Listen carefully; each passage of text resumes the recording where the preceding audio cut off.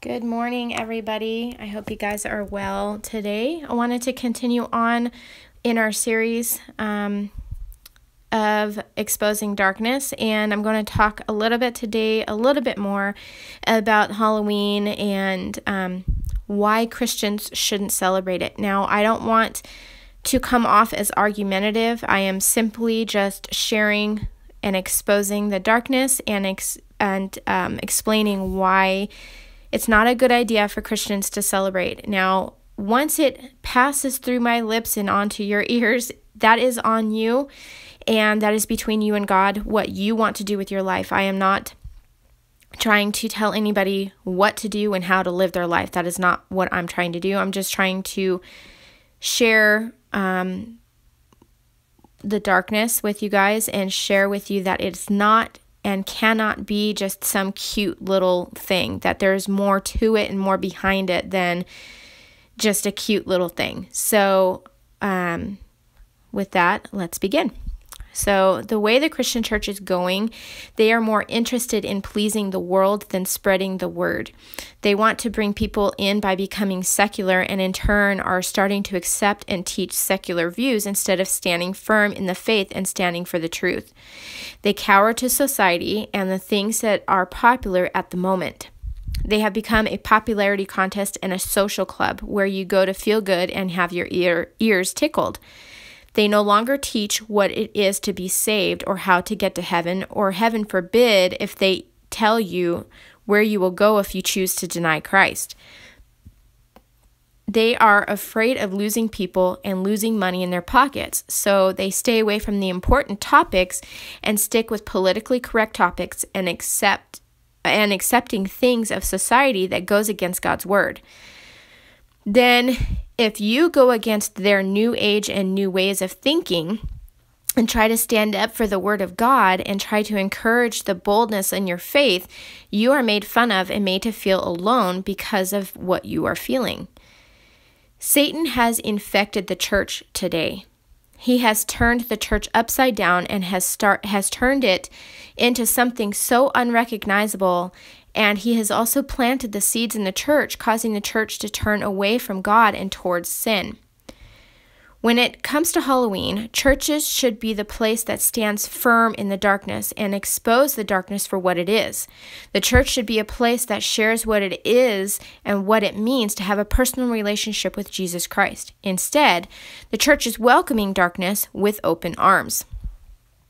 They are compromising what the church should stand for just to make people happy. They are not showing the world what it means to be a follower of Christ or have the love for the world instead of being in love with the things of the world.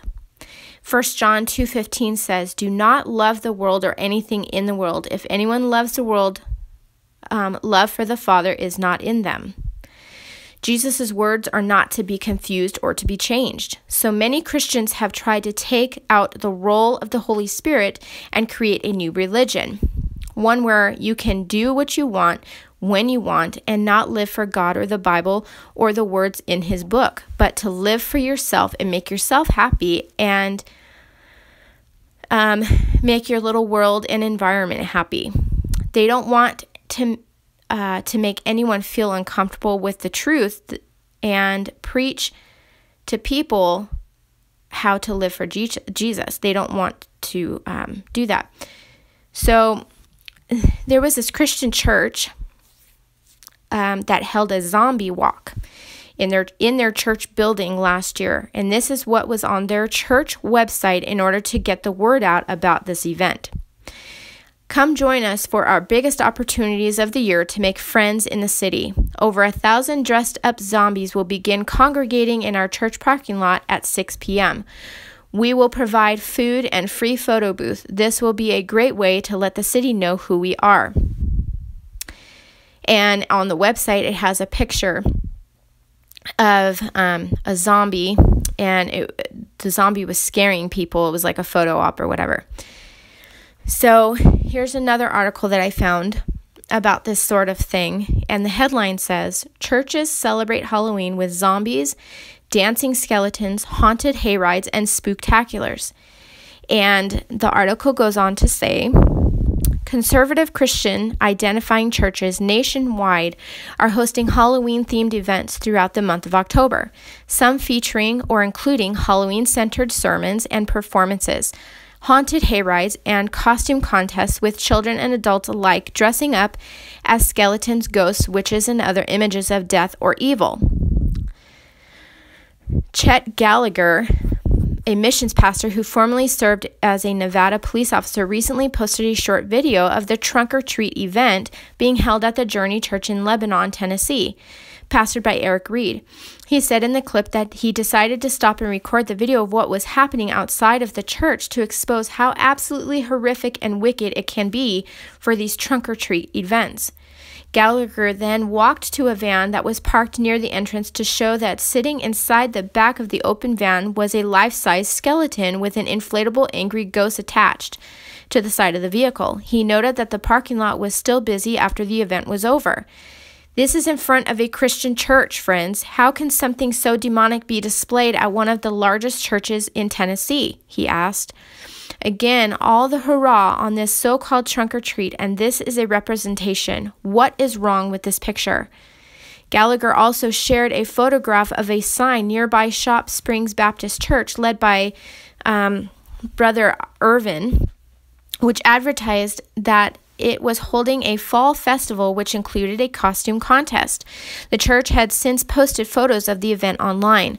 One photograph shows 3 young girls with their faces painted, one with plastic fangs in her mouth, and another donning a skeleton costume with smaller skulls on her dress.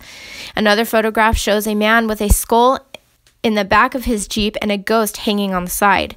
A third photograph shows a mother donning a Wicked Witch of the West costume in reference to the Wizard of Oz, and the fourth photo includes a woman with elaborate face painting in the fashion of El Dia de los Muertos, or the Day of the Dead painting.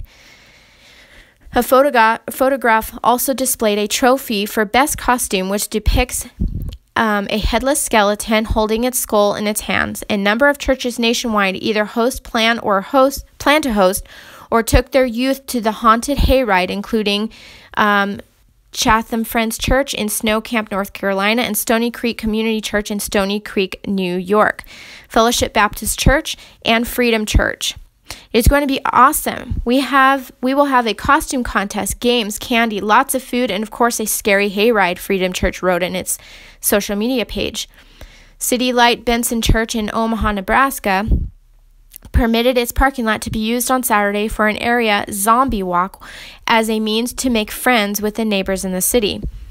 Over 1,000 dressed-up zombies will begin congregating in our church parking lot at 6 p.m. We will be providing food and a free photo booth.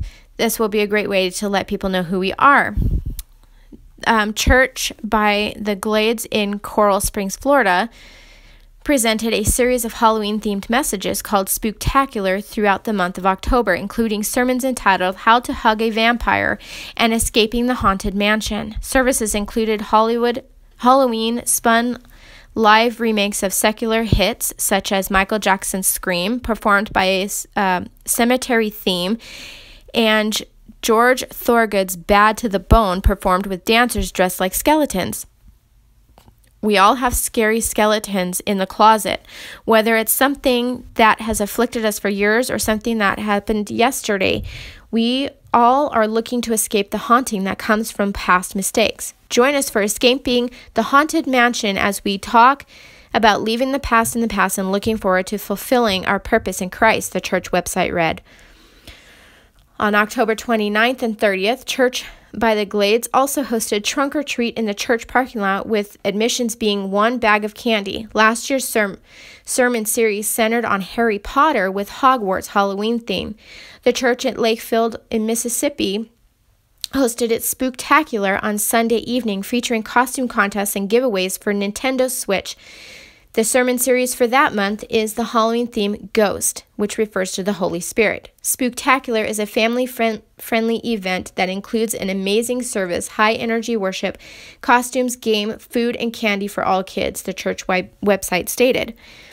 Compassion Church in Georgia is holding a block party on Halloween night to celebrate our city. It will will similarly give a Nintendo game system during the event, as well as a 50-inch television. Passion Church also recently presented its annual Michael Jackson Thriller performance with a Halloween theme that held a separate costume parade for the children.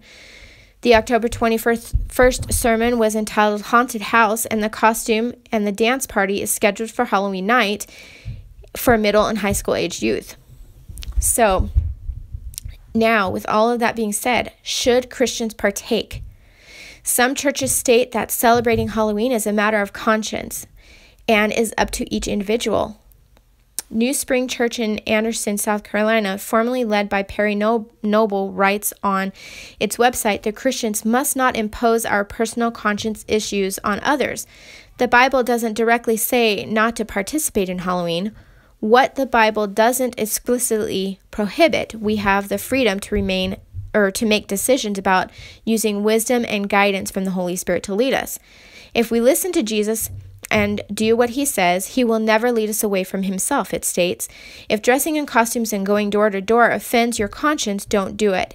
If it doesn't bother you, celebrate Halloween. Matt Chandler of the Village Church in Flower, Texas, similarly released a video last week in which he opened that Halloween is to most people probably far less about demons and witches and far more about candy and costumes and fun for the kids. He pointed to scripture in the New Testament about meat offered to idols and said that if one's conscience is pricked, they shouldn't celebrate Halloween, but if one's conscience is clear, they should be able to use the event within boundaries to meet one's neighbors and practice hospitality. However, others cite that Halloween presents serious spiritual concerns because it subtly introduces children to evil under the banner of fun or dress up. One mother who blogged about the matter noted that the confusion that the parents create after taking their son or daughter year after year to playfully participate in Halloween events, thus affirming such activities, and then finding themselves needing to correct their child after finding them dabbling in darkness for real. Let's say that you do choose to, hang on, I lost my place. Let's say that you do choose the popular road of it's all for fun. Your children accept that and they are completely enjoying Halloween all through childhood. Maybe they even have dress up as a witch once or painted blood on their face, all in fun. Maybe you let them read Goosebumps books and watch a few scary movies too, just for kicks. Then your son comes home from a sleepover and you discover that they have been playing with a Ouija board and some strange stuff happened. How do you respond to that? Your child is confronted in school with tarot cards and she accepts a reading from a friend. She is fascinated and starts playing with them herself. She reads about how she needs to be an empty vessel for the spirits to move through. How do you tell a 15-year-old that it's dangerous when you have allowed her to be involved in an occult holiday year after year? When we blur the lines and we do not give our children the firm direction that they need in these areas, we are giving the devil free access to confuse them and mislead them. Our children are not saved just because we are. They have to choose Jesus for themselves. And if we tell them by our everyday decisions and actions that the eternal and supernatural realm doesn't have to be taken seriously, they will not take it seriously themselves. Demons are real, witches are real, and sorcery is for real. There is nothing good or clean or funny about any of it. To encourage children to be involved in such things in any way is surely irresponsible and can ultimately be damaging to their spiritual health. It is indeed true that Christ disarmed principalities and powers and made a public spectacle of them, triumphing over them, but it is bizarre to the extreme to make a joke out of those evil powers. Even impersonating them at fancy dress parties is wrong. It completely minimizes that evil power and the power of the gospel to take away that power. If we just join in the world's jokey, festive, celebrational attitude towards the dark purveyors and vehicles of that power. To say that we must be like the world in order to evangelize, it is an awesome mistake. It flies in the face of the numerous Bible passages. God's people are to disassociate themselves from evil works. We are people separated from worldly living to live a life of holiness. The late British preacher Charles Spurgeon once exhorted, "Brother Christians, modern witchcrafts and wizardry are to be abhorred and condemned, and you will be wise to keep clear of them, trembling to be found acting in concert with those who love darkness rather than the light, because of their deeds are evil. When you come to love God with all your heart, you will not worship God in ways of your own devising, but you will ask, wherewithal shall I draw near unto the Most High God? And you will take your direction from the Lord-inspired word. The service in which he prescribed is the only service which he will accept. Wherefore, come out from among them and be separate, saith the Lord, and touch not the unclean thing, and I will receive you, and will be a father unto you, and ye shall be my sons and daughters, saith the Lord Almighty. Having therefore these promises, dearly beloved, let us cleanse ourselves from the filthiness and the flesh and spirit, perfecting holiness in the fear of God." So, with all of that being said, it is our job as parents, as godly, Holy Spirit-filled parents, to raise our kids in the ways of the Lord. It's our job to present the Word of God and the truth of God's Word to them. If we sugarcoat it for them just because we don't want them to feel left out, we are conforming to the world and we are sending them into the world for Satan to devour. It is our job to protect our children from being devoured by the one who hates them the most. It's not fun and it's not cute. Just because your child dresses up on Halloween and you send him out, if you think that nothing's wrong with that, then you need to check your spiritual awareness and you need to pray upon that, because as a Christian, as a true Spirit-led and filled Christian, you should feel conviction over that, and you should be wanting nothing to do with darkness, nothing to do with the occult, and nothing to do with witchcraft. Like I said, it is our job to protect our children from darkness and from the things of the world. And it's our job to raise them in the light of the Father and not confuse them and send them, away into the world, into darkness, and allow them to dabble in this stuff. Just because they're kids does not mean that Satan does not torment them. And it doesn't mean that he doesn't come to them in dreams or in the darkness, and he doesn't fill their minds with stuff. He hates our children and he wants them dead because they are future believers in Christ, and he doesn't want that.